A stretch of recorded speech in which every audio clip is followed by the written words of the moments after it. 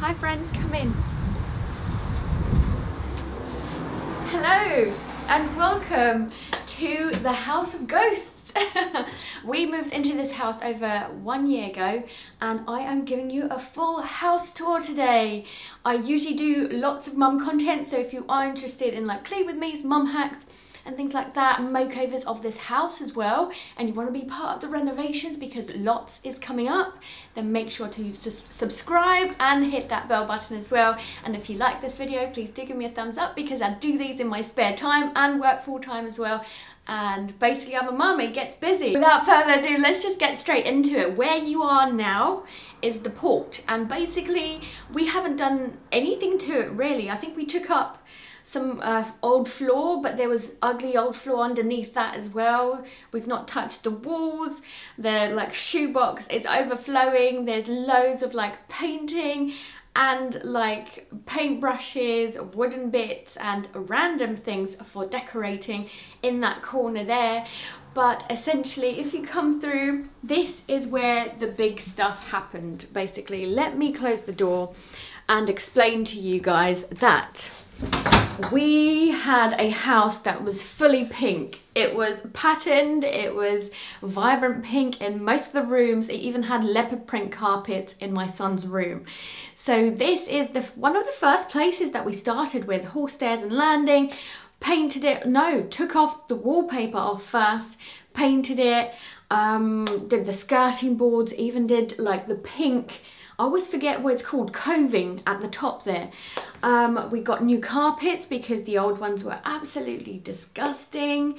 So we're very happy with it. We also got rid of like the old flooring that was underneath here and added a runner, but the floor underneath the carpet that was there is actually perfect. It's Australian rubberwood, I believe. We thought it was mahogany at first. Either way, they're both very expensive wood. So the fact that we have wooden flooring that we didn't have to pay for is unbelievable. We're going to sand it down and make it absolutely lush. At the moment, we've just added a runner to it, and we also did the living room. So I'm going to show you that next. So this is the room that we wanted to get done for Christmas, and we are super happy that we did it. We spent most of our weekends here. We had to say no to some family things that we wanted to do just to make this work in time, and we did it. We basically ended up taking down the wallpaper, painting it, so priming it, painting it. And the thing is, we also had rewiring done. So that was a big, huge job that happened summer last year. But the fact that it left so much dust, so many holes in the walls was absolutely mad. And actually we did most of like the covering up ourselves. We did a lot of the things DIY because we didn't want to spend thousands of pounds on decorating.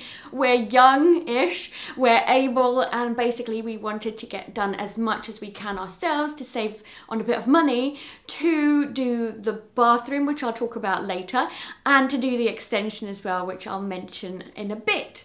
But basically here we went for something neutral, something that we like, and you'll see tints of green around here as well. We absolutely love it. We didn't touch, or we didn't get new sofas just yet, but we do plan to in the future, hopefully. But as you can imagine with kids and stuff, they don't stay very clean. So lots of cushions, lots of covers on them, things that can get washed very easily. Overall, we're so happy with this room. So let's go to the next room. This is actually a room we haven't touched. We've not done anything major to it because we know that we plan to actually get rid of the wall over here, which is connecting to the kitchen, which I'll show you in a second. We did add some furniture pieces to it, so like a nice table and chairs, which I'm hoping will fit in really nicely when we've actually got the extension. We plan to like move back into the garden. I'll also show you the garden, but basically make like a huge open plan kitchen living space, which we can't wait for, but we'll have to wait a couple of years for at least in terms of money. So basically this room we mostly use for playing with. So we either play with Aiden here, so lots of toys. And actually the other thing that I do is I work a lot on this corner here. I just enjoy looking out into the garden. I love seeing everything outside those patio doors. It's so pretty. Also the sunshine, it's really warm, but it's a very lovely room. I think what we're going to do is potentially take up the flooring before the extension, just because the carpet is just not practical when it comes to family life. We basically killed it. As soon as we've come in, a week later it wasn't itself again, and we tried to clean it using the carpet cleaner, and it worked for Christmas for about a week or two, and then it got stained again. So yeah, basically this carpet gotta go. Anyway, that's about it for this room. I think that it's very strange in the sense that we found out during the rewiring that on the side there's like some fake walls on either side of the chimney breast. So we're not quite sure what to do there, and we're going to have a look at our options. But if you've got any recommendations, do comment down below. Anyway, let's go and get to see the kitchen. So kitchen, guys, this is a small, old-fashioned, breaking down. Even the drawers don't close anymore, and some of the cupboard doors are falling apart. Luckily, my husband was able to like fix it up a bit.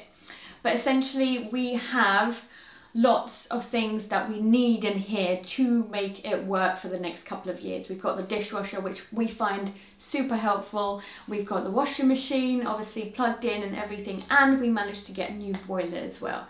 So that is super awesome. But basically, it's not great in the sense that there's not much worktop space. It's very ugly. If you wanted to see my ugly kitchen tour, do so. I've made a video on that. So the only thing that we are doing is putting up with it, making it practical until we can spend the big bucks on the extension and the kitchen of our dreams. Cool, so let's move on to the next part of the house, which will be upstairs, and then we'll come back downstairs for the garden.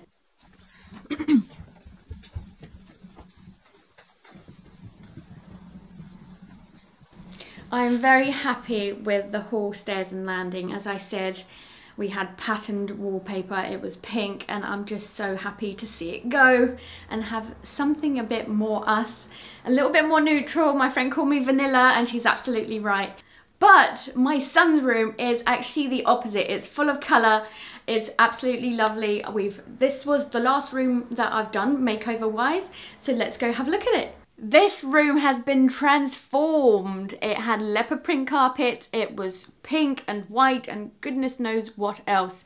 And I am so happy with the hard work that we've all put in to make this so beautiful. It's full of colour, it's full of personality, it's full of sentimental items and gifts that my son has received, or we have received, or things that I've created. If you want to see the bedroom tour, I've done that recently, so I'll make sure to link that down below for you guys.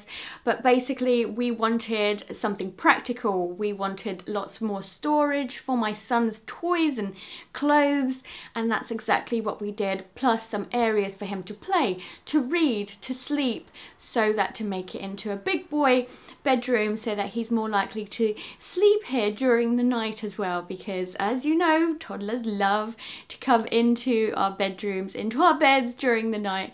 So that's a really good way to encourage him, so fingers crossed it works slowly but surely, right? So we're so happy with the environment. It's so much fun, and we've already been playing here daily as well. Okay, so that was my kids' bedroom, but let's go see the master bedroom now.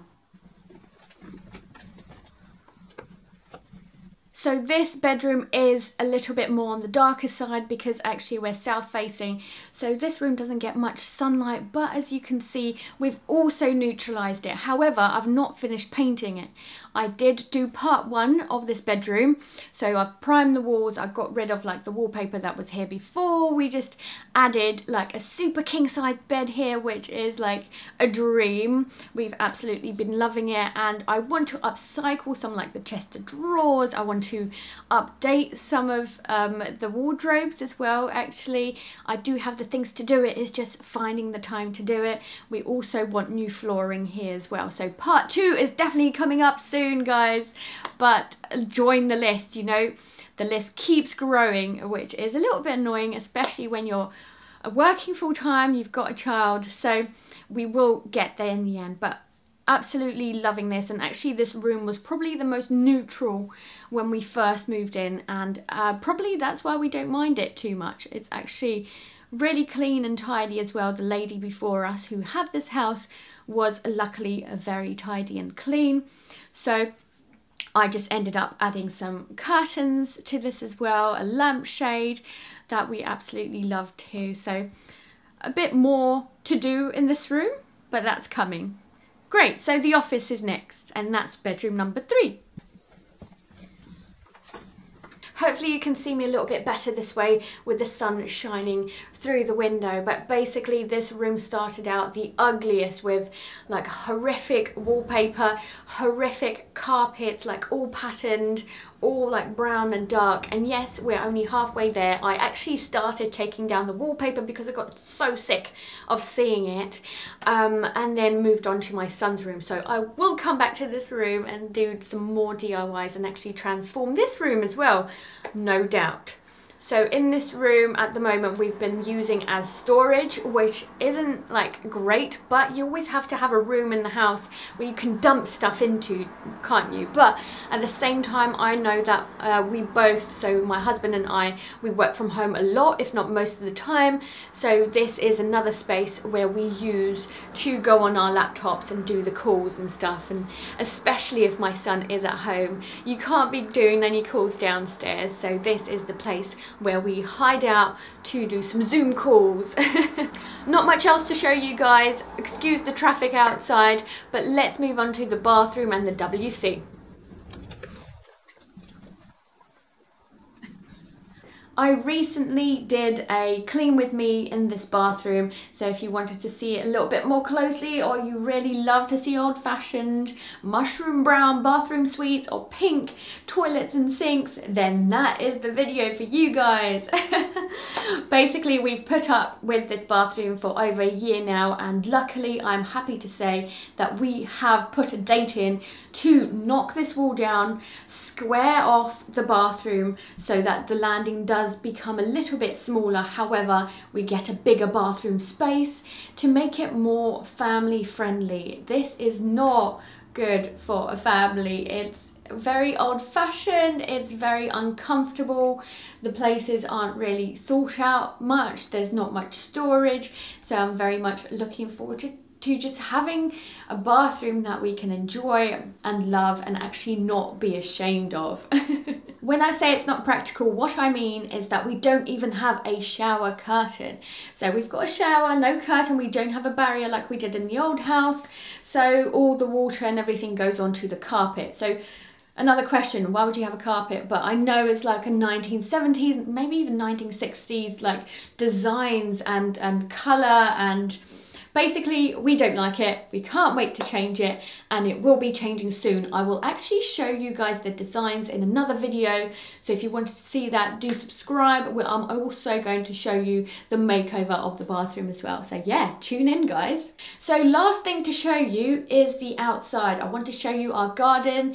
It's big, and that is why we are trying to do the extension outwards. We've got plenty of space to work with, and we absolutely already are making the most out of the outdoor space. We absolutely love it, so let me go and show you.